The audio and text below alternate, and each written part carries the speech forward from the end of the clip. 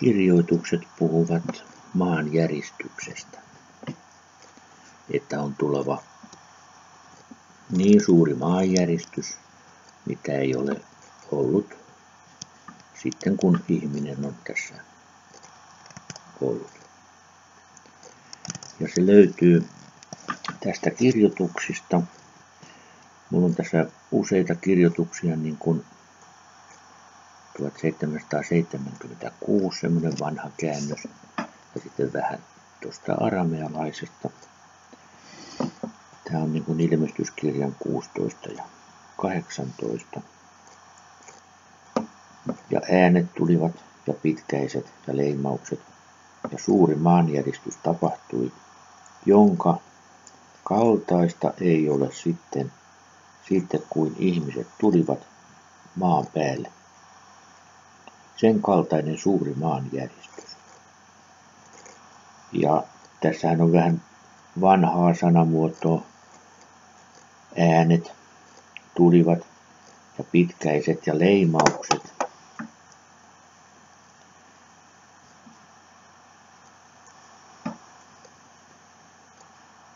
Salamat ja ukkoset. Salamat, ukkoset ja sitten äänet. Ja nyt kun puhutaan tästä maanjäristyksestä, niin maanjäristyshän on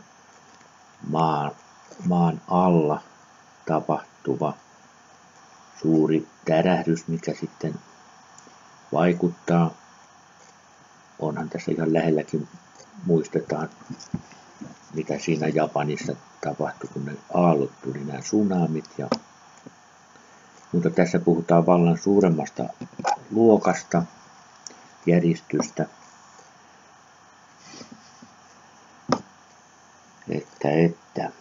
Ja sitten puhutaan äänet, että siinä on ne äänet.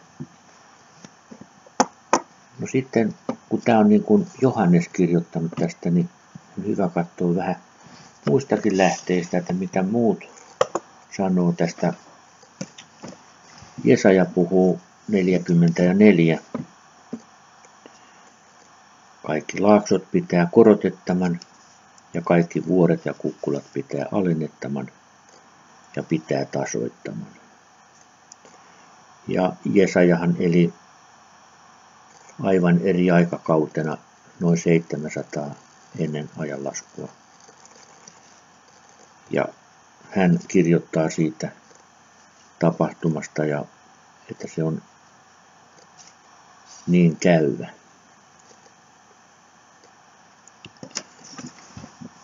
Sitten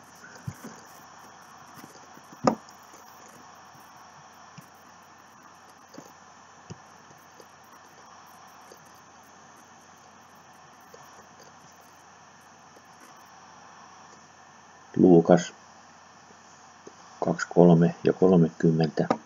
Silloin he rupeavat sanomaan vuorille, langetkaa meidän päällemme, ja kukkuloille, peittäkää meitä. Sanotaan, että olisi ollut lääkäri, mutta on kirjoittanut asioita tästä samasta asiasta, että niin kuin useampi on siitä puhunut. Myös Hosea puhuu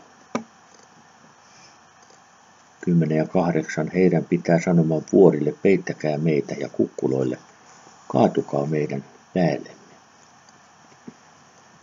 No, tässä tämä teksti niin kuin on tavallaan, ja kun ajattelee, niin Nehemiasta eteenpäin, niin Nehemia antoi semmoisen säädöksen, että papin piti puhua niin, että kansa ymmärtää. Ja sitten niin oli semmoisiakin esimerkkejä, että millä mittaa niin teille mitataan. Se on vähän semmoinen pyöreä teksti, mutta se antoi niin kuin selvästi ymmärtää niin kuin omien esimerkkien kautta ja tämmöisten, että autua se kohtu, joka on kantanut sinut, ja ne rinnat, joita olet imennyt. Niin kansa ymmärsi sen, että tässä on semmoinen asia, että tämän me ymmärrämme. Siis tarvii niin kuin selkokielellä puhua kansalle. Se ei riittänyt, että sanotaan asiat jollain vieraskielisillä sanoilla tai jotenkin vaikeasti ymmärrettävästi. Eihän kansa ymmärtänyt, vaan niin, että se tulee ymmärrettäväksi. Silloin se oli niin kuin tärkeää. Sama tästä maanjäristyksestä.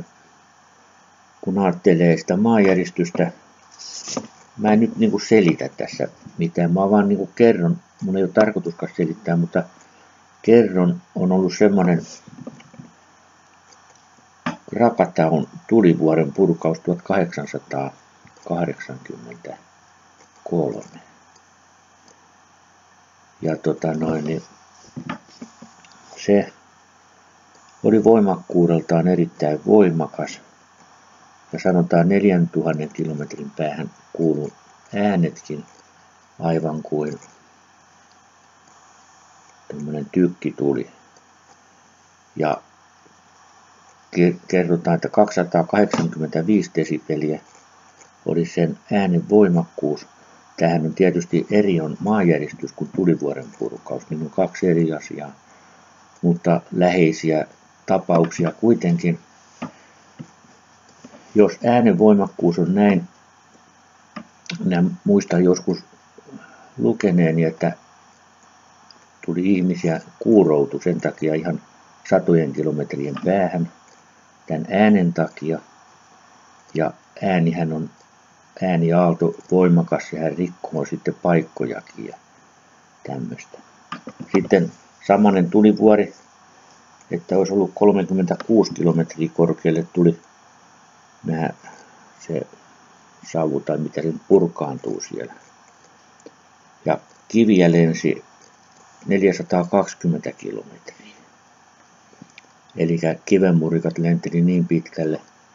Se on ollut suuri, mutta kun tässä kirjoituksessa sanotaan, jonka kaltaista ei ole ollut sitten kuin ihmiset tulivat maan päälle, sen kaltainen suuri maanjäristys. Niin tämäkin on hyvä tuoda esille tämmöinen ajatus, että on jotain tapahtumassa. Ja siitä tulivuoresta vielä, että kertovat, että on tämmöinen maan sisällä oleva semmoinen magmakammio. Sinne oli vettä mennyt, jotain merivettä tai jotain. Ja vesihän laajentuu, kun tiedetään näitä vettä kun höyrystetään, niin siitä tulee niin kuin energiaa. Niin tämä energia tälläin purkaantui siinä.